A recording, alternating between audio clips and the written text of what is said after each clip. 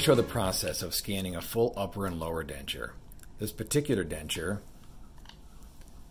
is pretty shiny on the palate, which is typical, and the intaglio is a little bit rough. The shiny part of the palate has always been a challenge, but we're going to show the process of scanning first the upper, then we'll scan the lower, and then we'll scan the bite using the Trio scanner.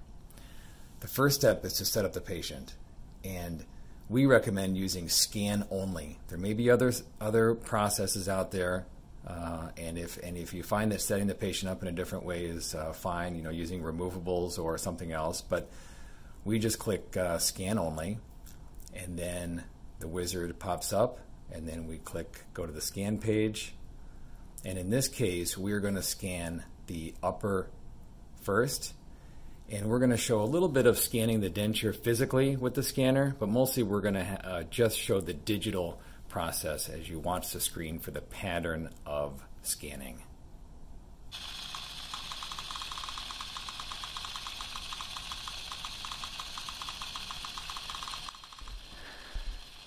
In this video, we're going to show a little different technique of scanning. Most of the time you'll hear or see in literature that you scan the teeth first, kind of like crown and bridge, and then you roll over to the intaglio.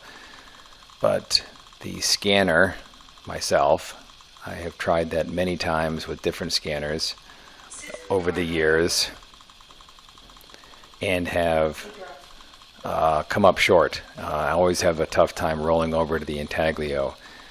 So instead, we have tried this technique a few times, and it seems to always work, and that's scan the intaglio first. And not 100% sure why it works this way, but I think part of it is it can get a good registration by scanning on the intaglio due to the rough surface. It's just rougher. It's not highly polished like the palatal side. So you can see how quickly this scan went. And we're going to just get some little details of the borders here, and that way if the borders are defined and the scan was very clear and registered, what I mean to say is that often when you scan a denture, the left and right side of the denture do not register, and you get a little bit of a break in between. And you'll always notice that on the distal palatal, and that's a failure. Don't send that to the laboratory, because then we would really have to fudge something that's not going to fit. You'd end up doing a reline. So identify the borders. You can go 360 degrees around the border if you'd like, or in this case, just the periphery there, not the palatal seal. And then come around and scan the labial flange. Now, occasionally you'll scan part of your thumb or a finger, the blue glove, whatever color, and that's okay. The scanner will eliminate that. But notice here, now we're going back to a regular crown and bridge type scan, and it was very simple to flip over to this side of the denture. So we're going to go, I'm going to speed it up a little bit here, and we'll be back in a minute with the voice.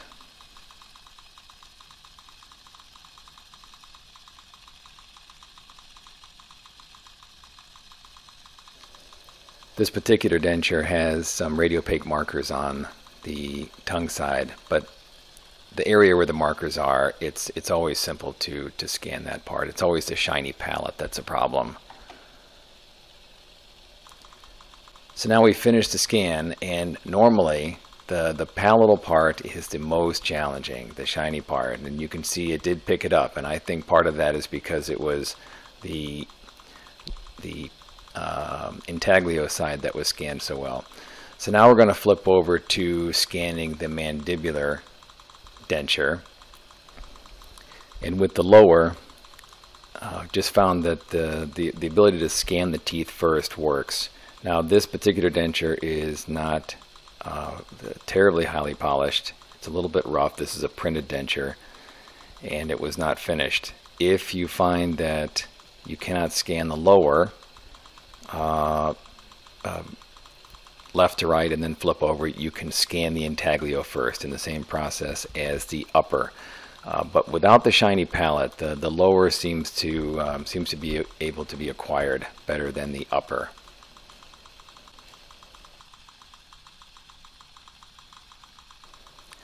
It's critical that you don't leave any holes, in other words, blue spots. And also notice that when we're scanning the intaglio, that you're scanning the buccal flange, but then you're also capturing the lingual while you're scanning the buccal flange.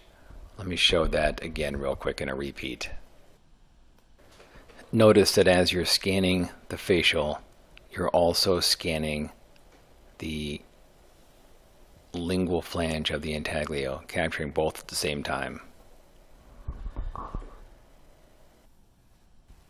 And we'll just speed up this part so you can follow along and see just the pattern of the scanning.